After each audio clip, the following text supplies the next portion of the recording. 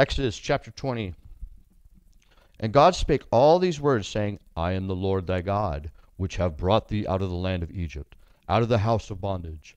Thou shalt have no other gods before me. Thou shalt not make unto thee any graven image, or any likeness of anything that is in heaven above, or that is in the earth beneath, or that is in the water under the earth. Thou shalt not bow down thyself to them, nor serve them.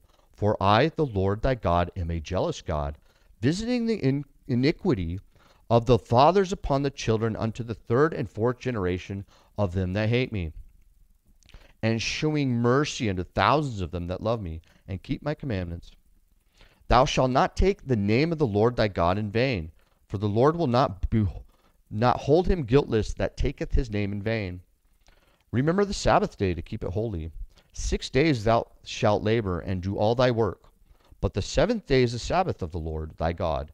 In it thou shalt not do any work, thou, nor thy son, nor thy daughter, thy maidservant, nor manservant, nor thy maidservant, nor thy cattle, nor thy stranger that is within thy gates. For in 6 days the Lord made heaven and earth, the sea, and all that in them is, and rested on the seventh day. Wherefore the Lord blessed the Sabbath day, and hallowed it. Honor thy father and mother, that thy days may be long upon this land which the Lord thy God giveth thee. Thou shalt not kill. Thou shalt not commit adultery. Thou shalt not steal. Thou shalt not bear false witness against thy neighbor. Thou shalt not covet thy neighbor's house. Thou shalt not covet thy neighbor's wife, nor his manservant, nor his maidservant, nor his ox, nor his ass, nor anything that is thy neighbor's. And all the people saw the thunderings and the lightnings and the noise of the trumpet and the mountain smoking. And when the people saw it, they removed and stood afar off. And they said unto Moses, Speak thou with us, and we will hear. But let not God speak with us, lest we die.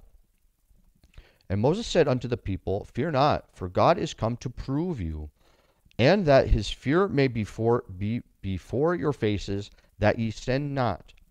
And the people stood afar off, and Moses drew near unto the thick darkness where God was.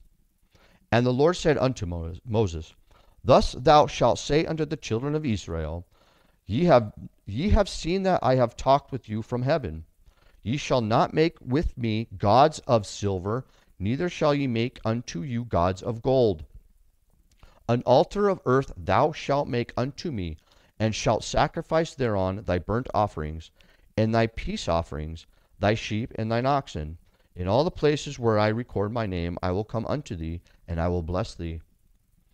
And if thou wilt make me an altar of stone, thou shalt not build it of hewn stone, for if thou lift up my tool upon it, thou hast polluted it. Neither shalt go up by steps unto mine altar, that thy nakedness be not discovered therein.